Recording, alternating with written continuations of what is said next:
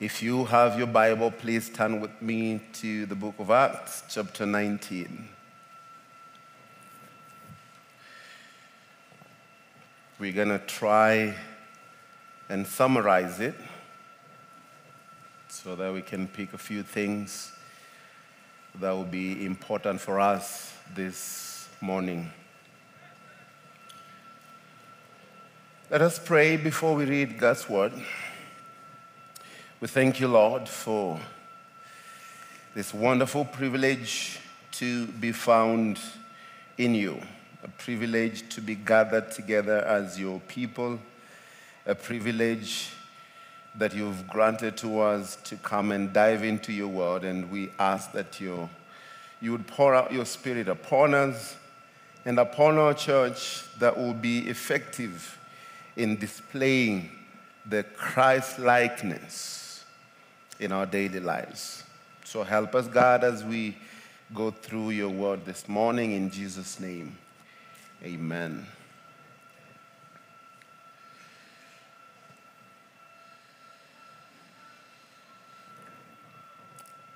Last week, we concluded with a short story of a man called Apollos, whom the Bible told us that he was an eloquent man and mighty in scriptures. And this man had been instructed in the way of the Lord. But as he came to Ephesus to preach to people, he went to the synagogue and spoke boldly. But when this couple, Aquila and Priscilla, heard him, they took him aside and to further explain him accurately the way of the Lord. Because when he came, he had only been taught about the baptism of John the Baptist. And that is what he knew, and he preached that hard. And he was introduced to the aspect that we saw Jesus, and Josh has been talking about it with the Great Commission. Jesus said, "Go ye into the world, preaching the gospel, making disciples, and for those who believe, you baptize them in the name of the Father, the Son, and the Holy Spirit." And so Aquila and Priscilla did that, and this man became even more fierce. The Bible says, "For he vigorously refuted the Jews publicly, showing from the scripture that Jesus is the Christ." And that is the central point of our message, that Jesus is the Christ. Jesus is the Messiah. Today, what we have here, beginning from verses 1, and it happened while Apollos was at Corinth, that Paul, having passed through the upper region, Ephesus, and found some disciples.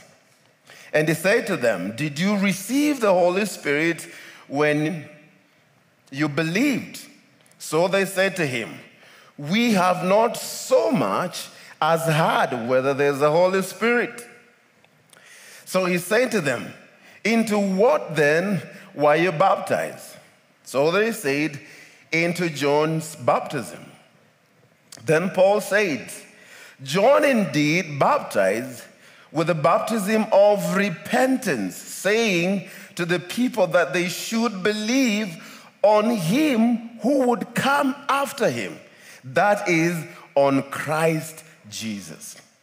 When they heard this, they were baptized in the name of the Lord Jesus. And when Paul had laid his hand upon them, the Holy Spirit came upon them, and they spoke with tongues and prophesied. Now, the men were about 12 in all, and he went into the synagogue and spoke boldly for 3 months, reasoning and persuading concerning the things of the kingdom of God. But when some were hardened and did not believe, but spoke evil of the way before the multitude, he departed from them and withdrew the disciples, reasoning daily in the school of Tyrannus. And this continued for 2 years, so that all who dwell in Asia had the word of the Lord being taught, both the Jews and the Greeks.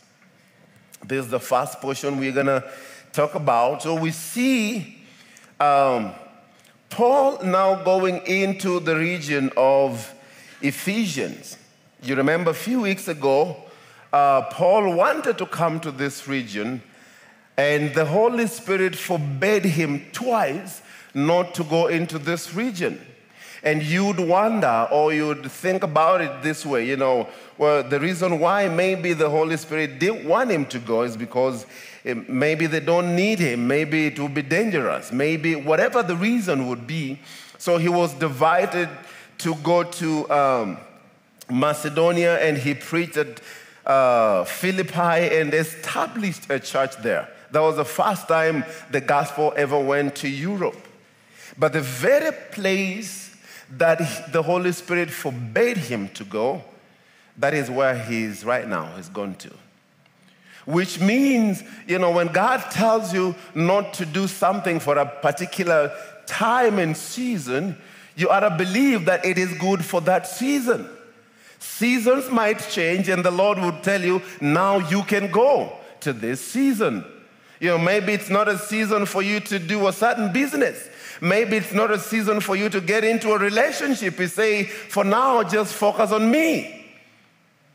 And then when that season comes, I will prompt you again for you to get into that season. So you better trust the leading of the Holy Spirit as Paul did.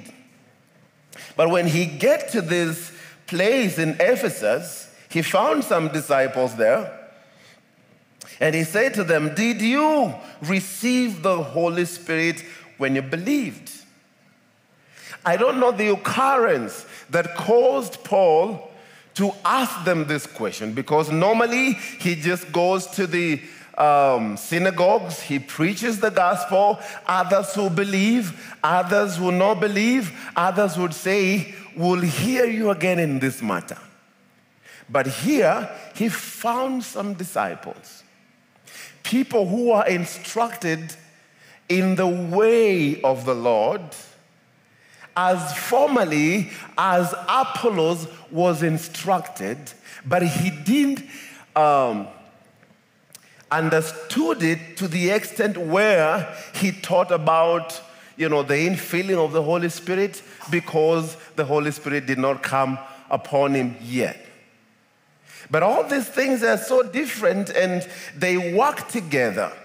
For we cannot box the Holy Spirit and say, hey, on the day of Pentecost, the Holy Spirit came and everybody there was filled with the Holy Spirit, and they spoke as the Lord gave them utterance.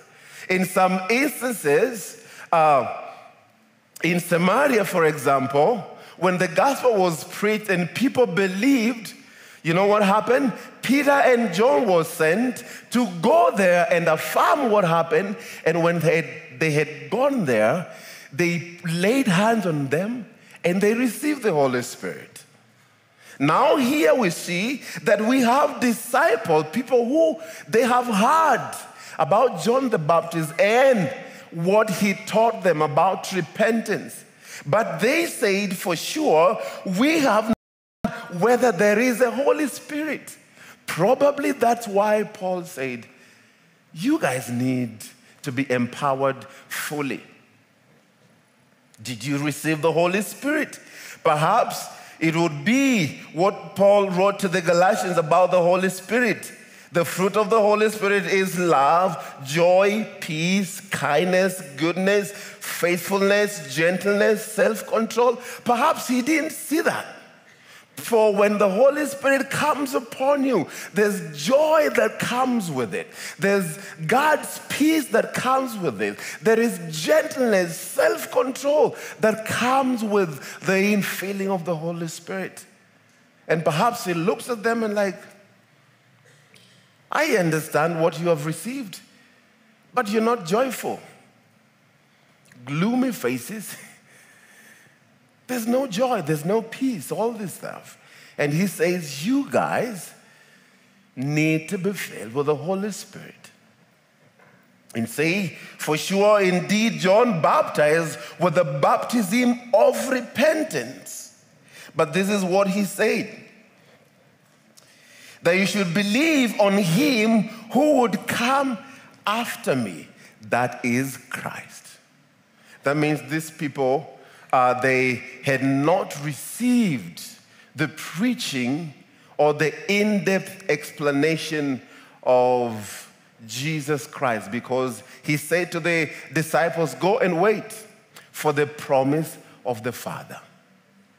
Maybe they had not received the promise of the Father yet upon their lives, but when Paul laid his hands upon them, they were baptized in the name of the Lord Jesus Christ, and the Holy Spirit came upon them, and they spoke with tongues and prophesied.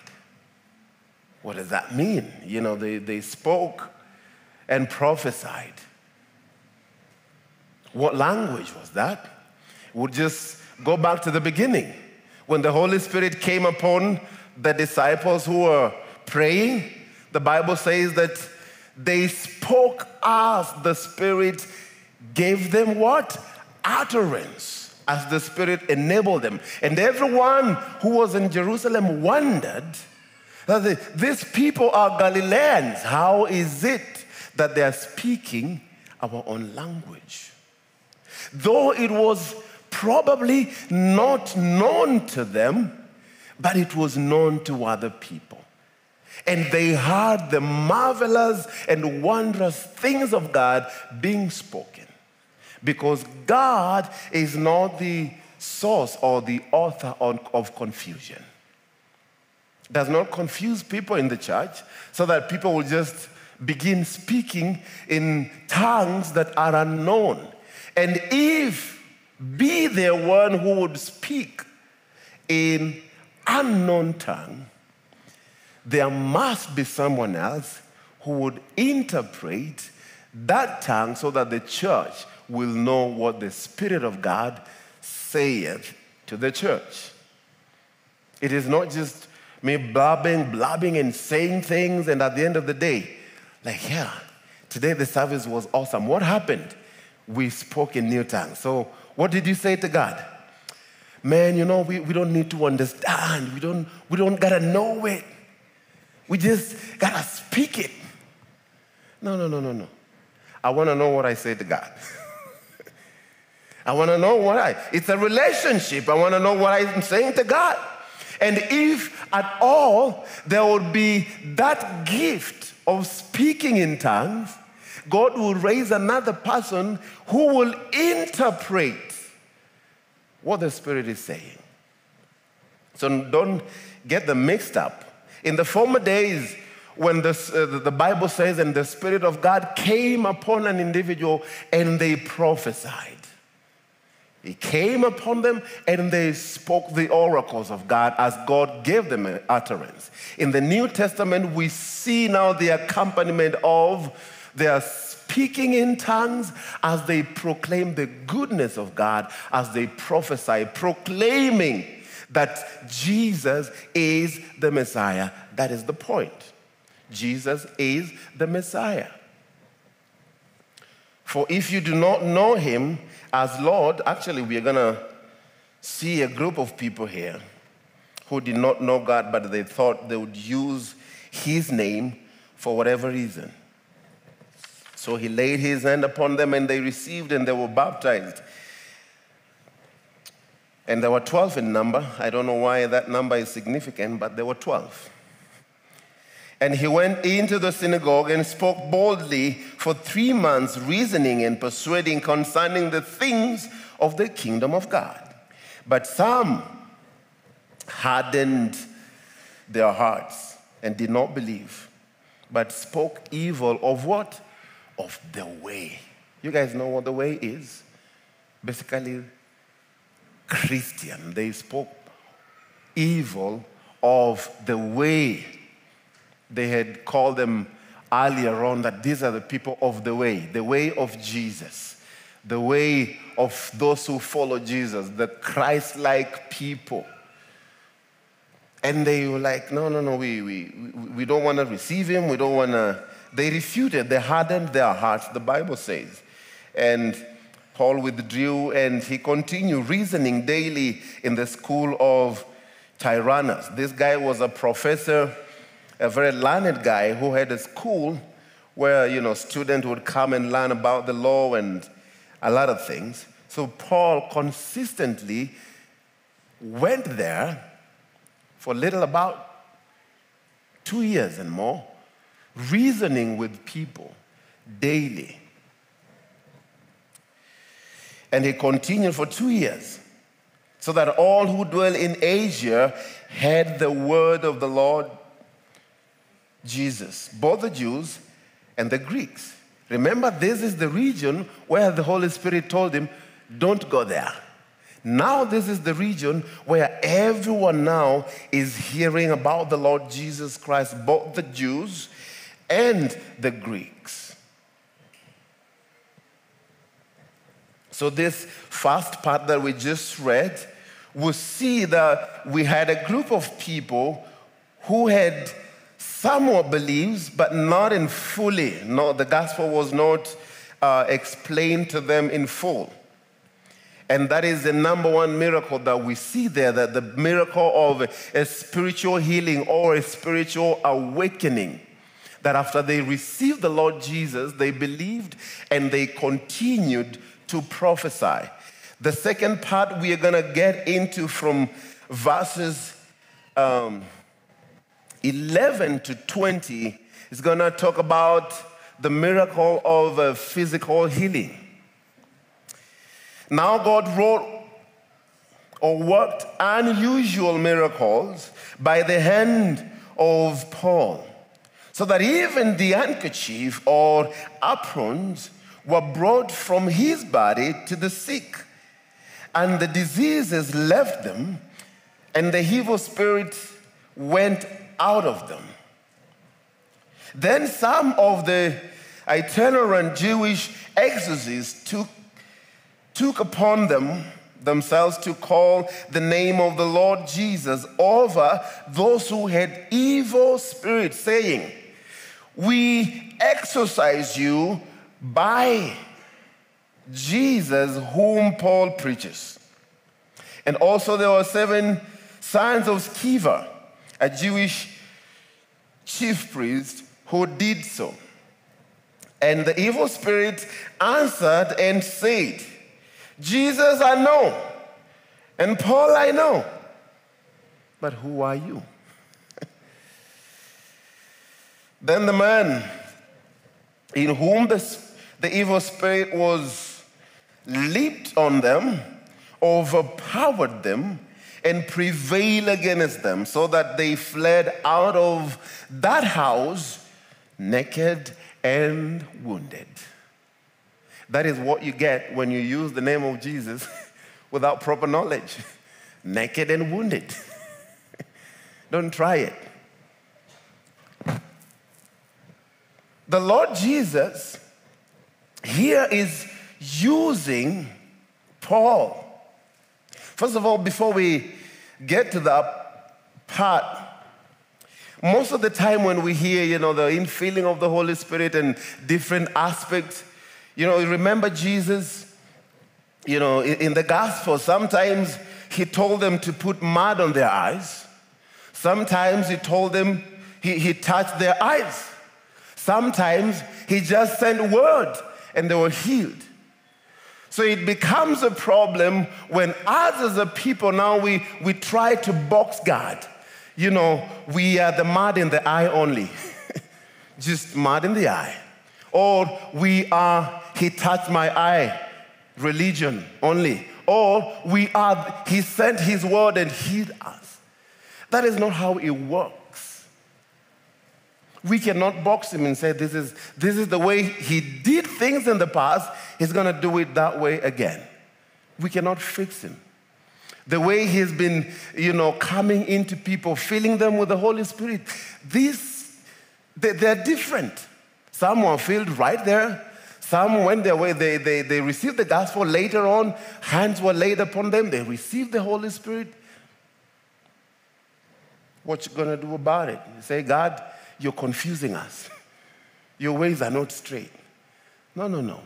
He knows better than you. God does not want us to fix ourselves in a particular box and say, this is the way he's going to come. And here, this next part, we see that God wrought or worked miracles. God uses human hands to do his work. The question is, are you an instrument that God can use? Many people, when God would use them in this like manner, we're going to open a ministry straight away. Right? Miracles, signs, and wonders. That is what we will see in the banners. Bring your sick. Bring this, bring this, bring this. We're going to publish it. But Paul was not even concerned about a lot of these things. In fact, because the region of Ephesus this time, they say it was very hot, so they would have things like turbans on their head to cover them from the heat. And at times he'd sweat and take it away and just put it aside as he's working, preaching the gospel and making tents. And so these guys thought, maybe Paul cannot come to that place. He cannot go to that house. We have heard maybe about Peter who just walked and his shadow was healing people. What about this cloth? He's talked about Jesus, and there's a woman who said, only if I would touch the hem of his garment, I'll be whole. And they say, well, let's try it. There's no harm in trying. We're going to do it. They would take this handkerchief and apron and go put it on people, and they'll get healed. People with evil spirit, the evil spirit would leave and go. They're like, God, what are you trying to show us? In fact, the Bible, the writer here says that God worked unusual miracles. These are not the usual miracles we're used to. So when God is working in unusual way, you don't take glory for it. You say, voila, even my clothes. Have you seen people standing on the pulpit and they're like, everybody, you're sick, come touch my shoes. Come touch my trouser. Don't do that. I don't want to do that. Because I don't know how God is going to touch your lives. I don't know how he wants to come and heal you. All I know is he can work when you're driving at home, when you're working at your shamba, when you're writing things. God can work at any time. Come touch my shoes. No, they're dirty. Don't touch them. You'll get H. pylori. But you look at what God is doing, unusual miracles. And these sons of Sceva, the enemy lied to them. And they come and they say, in the name of Jesus, whom Paul preaches. This is amazing.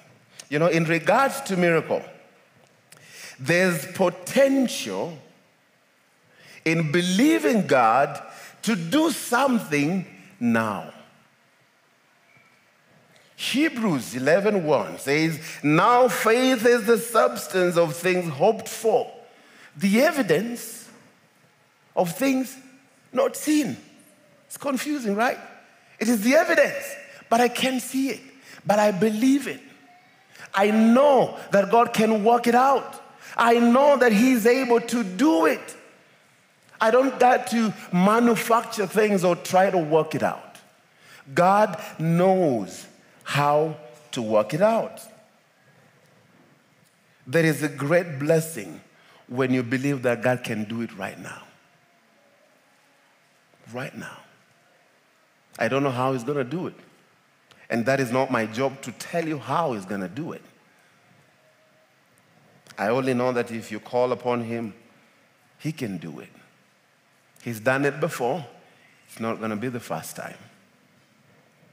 These sons of Sceva, they say,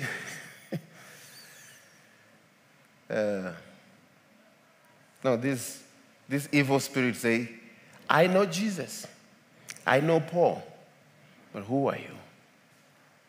You know, also when it comes to the issues of miracle, there's no second-hand relationship that would work these miracles. There's no second-hand. It has to be first-hand. It's either Jesus is doing it or whoever believes in Jesus, that God is doing it through him. We do not have honorary members in the kingdom. There's no honorary members. You can do things in the name of Jesus, but there's no relationship. It doesn't go anywhere. Jesus said, not everyone who calls me Lord, Lord will see the kingdom of God, except those who do the will of the Father. Jesus, I know. Paul, I know. But who are you?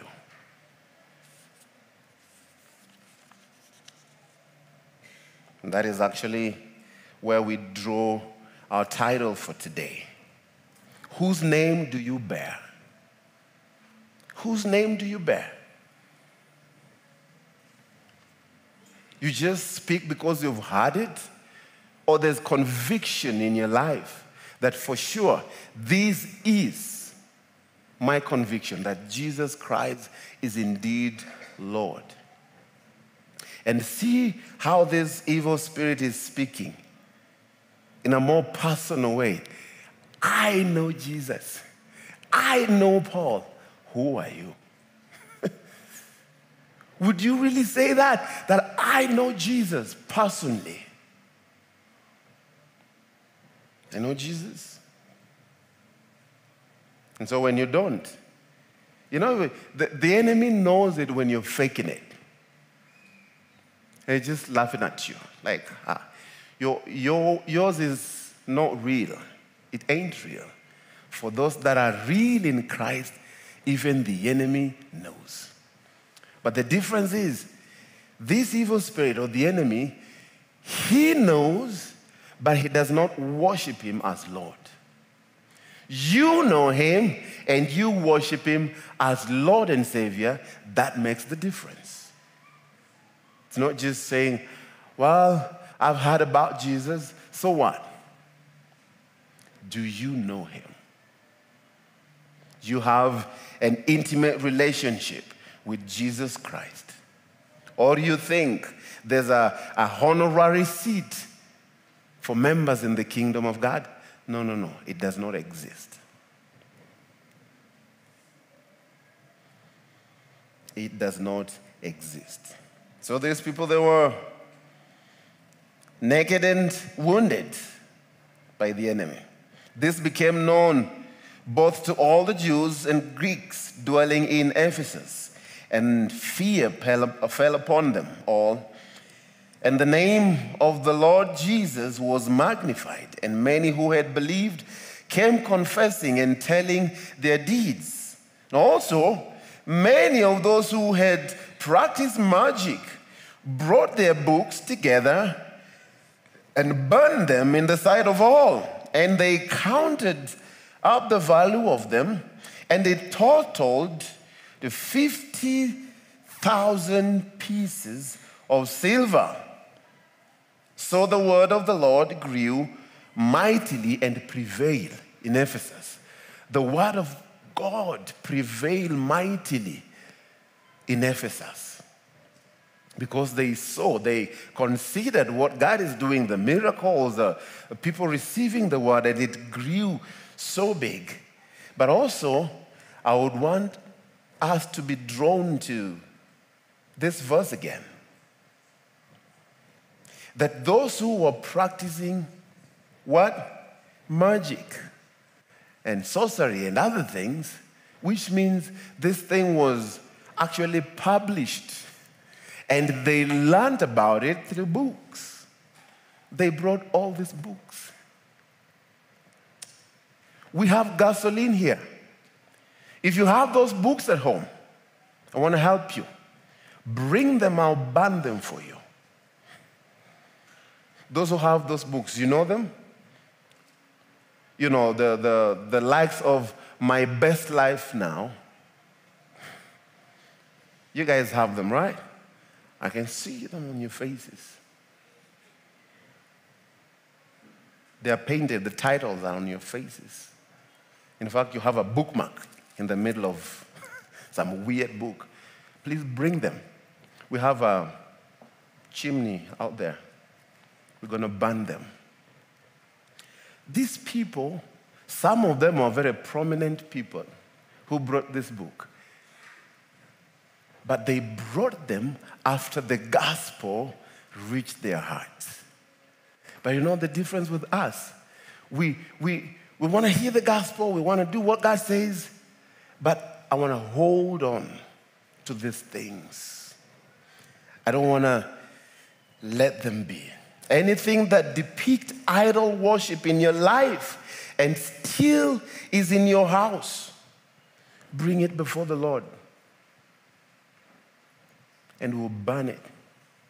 So burning books that are not godly is a righteous act. Okay? It's very righteous. I'll help you burn it. That for me tells, a heart that is changed. That I'm not going to do this anymore. I've been doing it.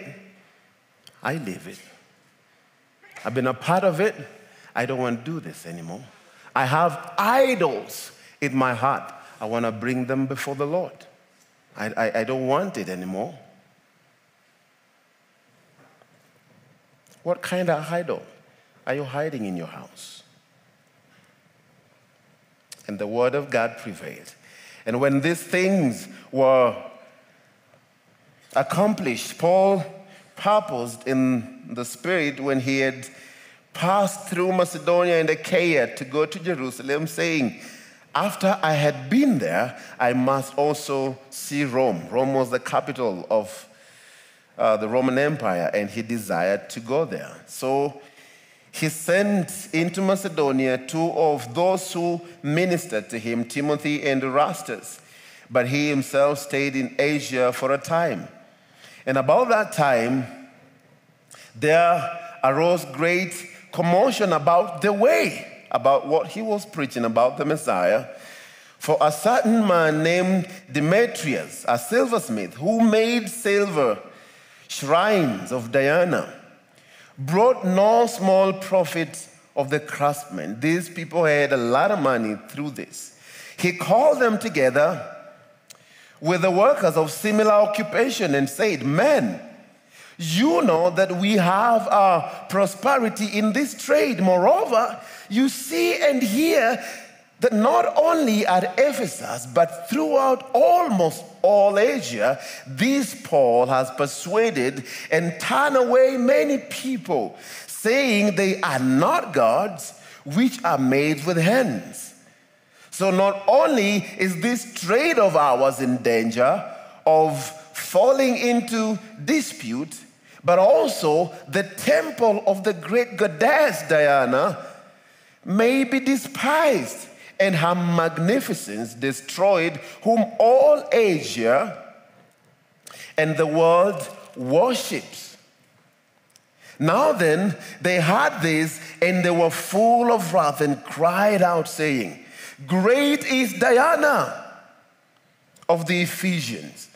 So the whole city was filled with confusion and rushed into the theater with one accord, having seized Gaius and Aristarchus, Macedonians, Paul's travel companions, And when Paul wanted to go into the people, the disciples would not allow him.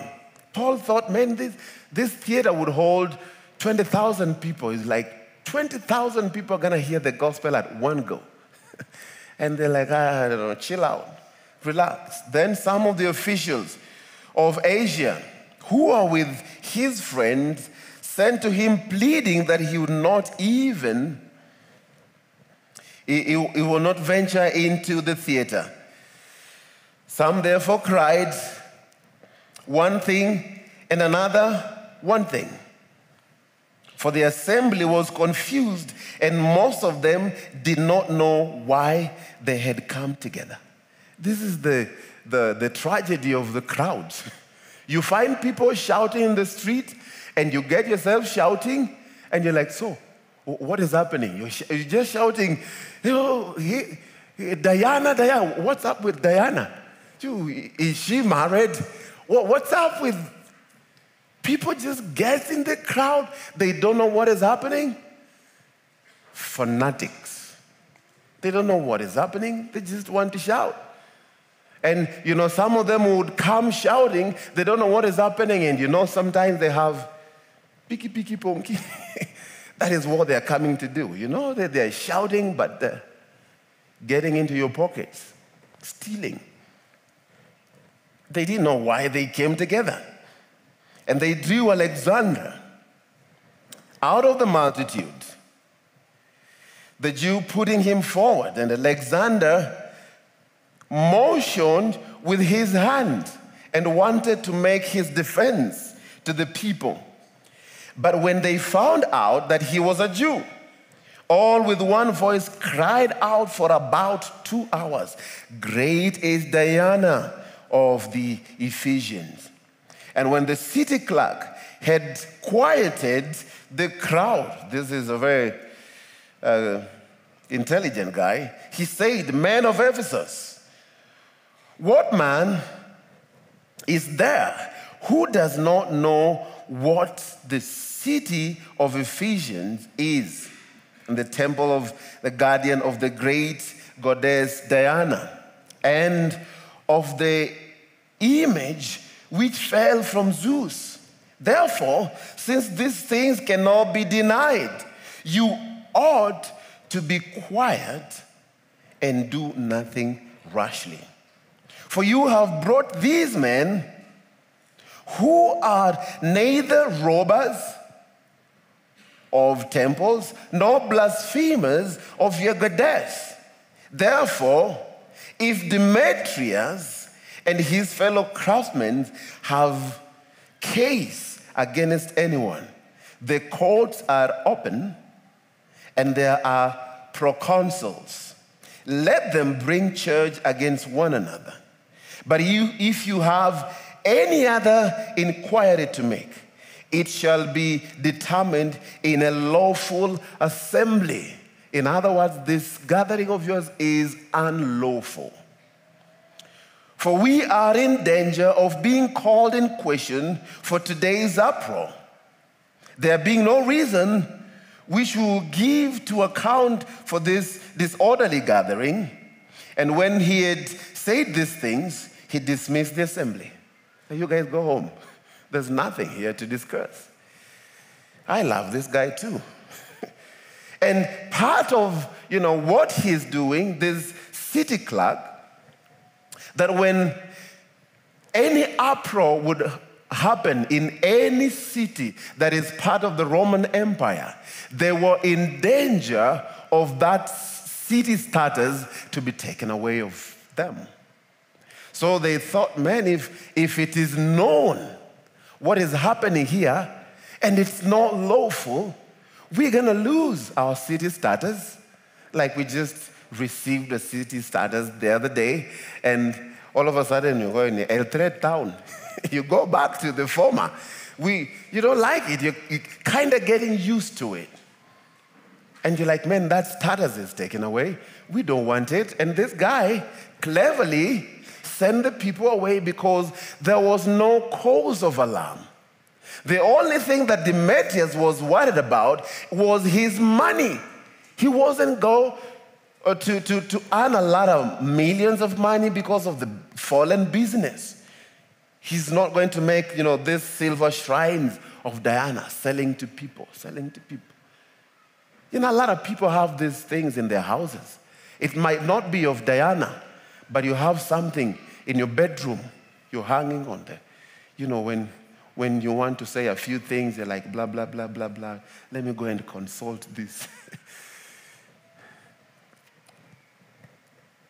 Those things are evil. And this is happening in Ephesus. Ephesus was a very important city. There's a warning that is given in the book of Revelation about this specific church. Remember, they received the gospel. The word is going throughout Asia, and there's uproar, and also there's God's word growing day after day. But you see, when that is happening, there's always a looming danger that people will get so much excited and forget about the important things. Are you going to hold fast? The Bible says here in Revelation,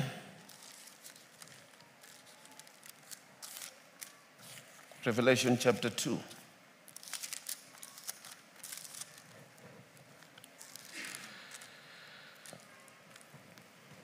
As the worship team comes.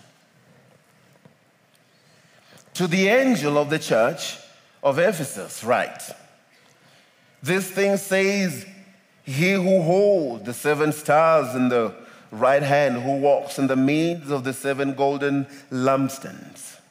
I know your works, your labor, your patience, that you cannot bear those who are evil, and you have tasted those who say they are apostles and they're not, and have found them liars. And you have persevered and have patience, and have labored for my name's sake, and have not become weary. Nevertheless, I have this against you, that you have left your first love.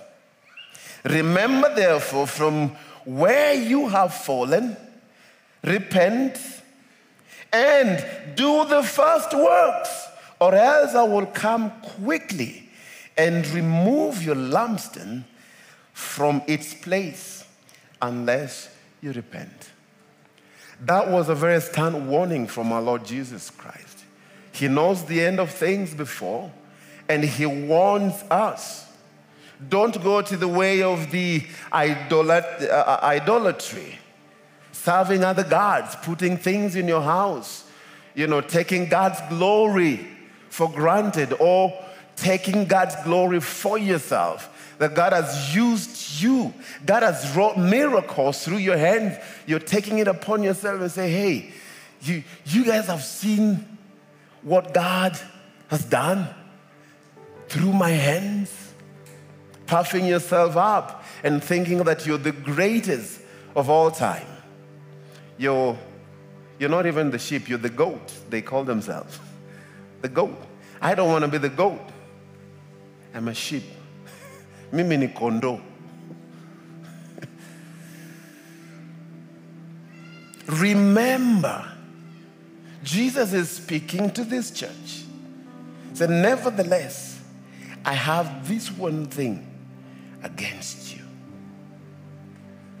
That would be sad to hear, that amongst the many things you have done, you have served the Lord, you have resisted the false teachers, you have denounced them, you have done so many things.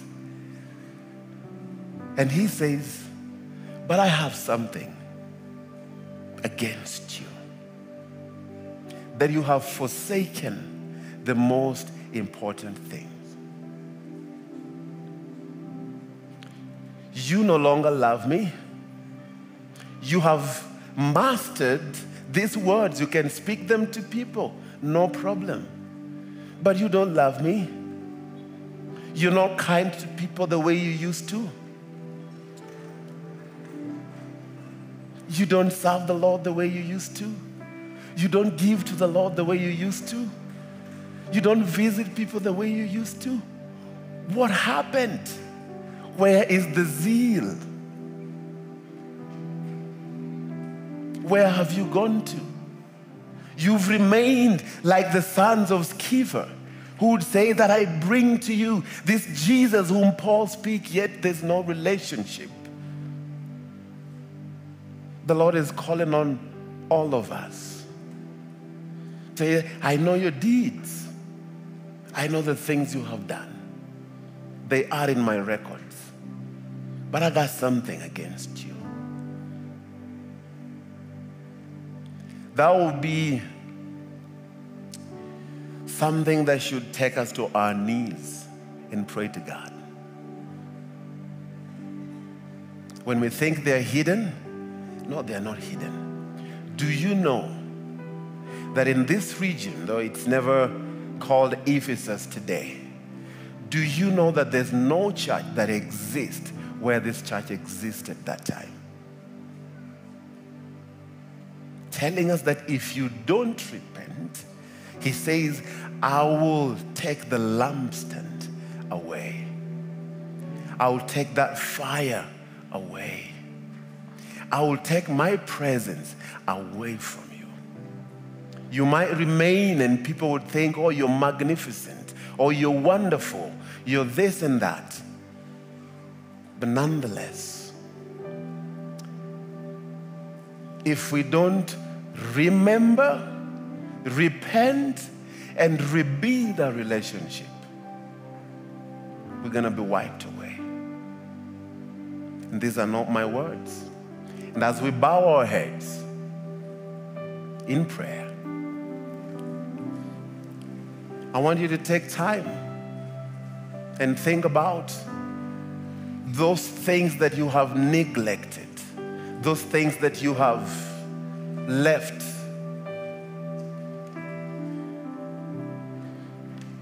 And the Lord is calling you and say, hey, would you consider this? Would you consider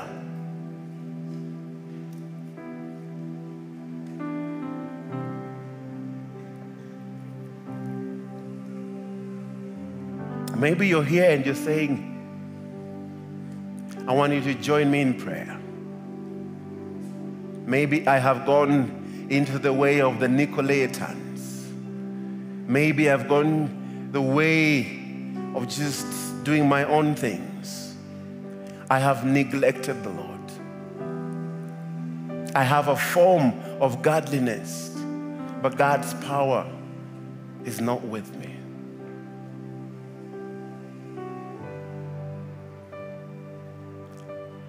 Whatever the case, if you want prayer, you're welcome here. We'll pray with you.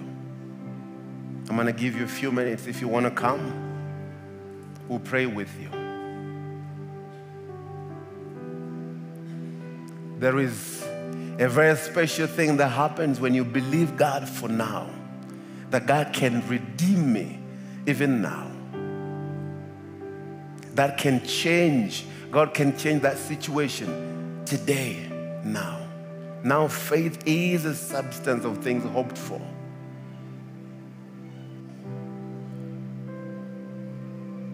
These men and women who were practicing exorcism, they brought all their books before this man of God, saying, I don't want that anymore.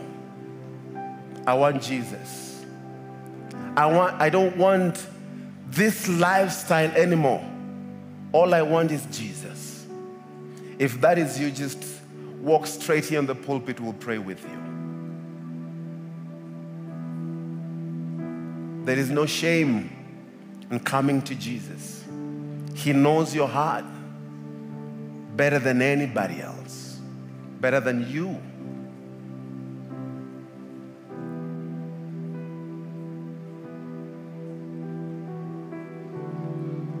And I'll bring all the pastors. If you're here, please join us here.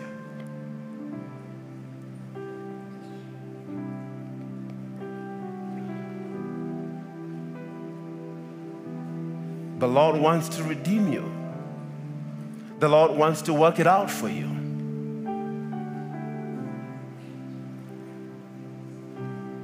The Lord wants you to have a relationship with Him. The prayer team and the pastors, you're welcome to pray for these dear ones.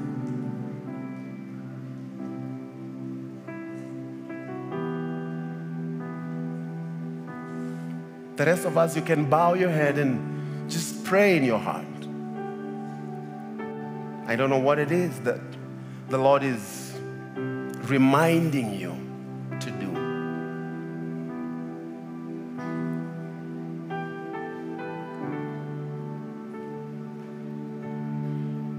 Maybe you have forsaken your first love.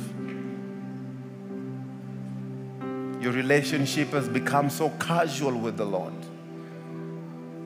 And the Holy Spirit is calling on you.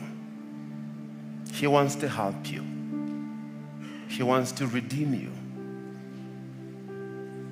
So, my child, I know you. He knows it ahead of time. That is why He warns us.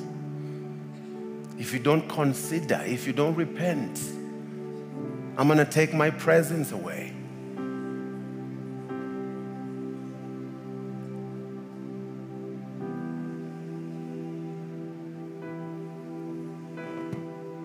If you're there, we'll still wait on you. We want to pray with you. We want God to redeem you. We want God to begin a new work in your life. Freshness.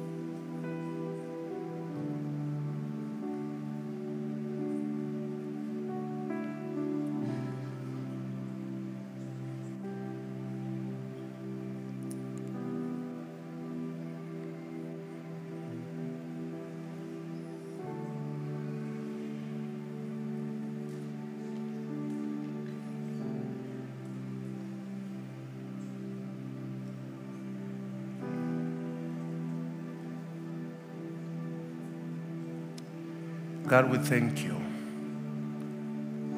We thank you for your overwhelming love.